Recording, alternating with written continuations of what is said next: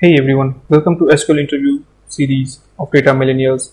I am Atul and we are going to write a query to get rows value a comma separated list based on the other value or based on the other columns which has the same value.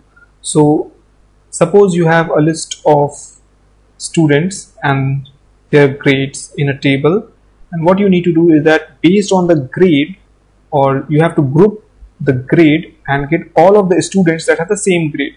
So you can see here grade A and student 1, student 2, all of these students are separated by a comma. So the students' names are separated by comma, and you have to get all of the students which have the same grade in a single row value.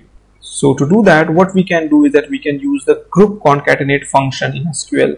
So the group concatenate function in SQL is used to concatenate data from multiple rows into one field. This is an aggregate group by function which returns a string value, and if the group contains any null values, then it will always return null.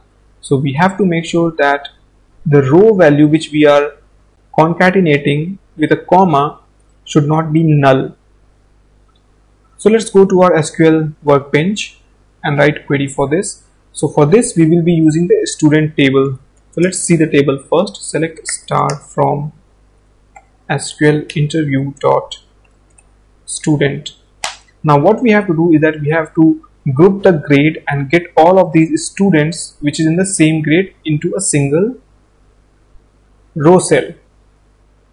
So what we can do is that we can simply write select grade comma, we will use the group concatenate function, and in this we will put the column name which is student underscore name, okay, as all students from SQL interview.student, and then we will use the group by clause and we will be grouping it by grade.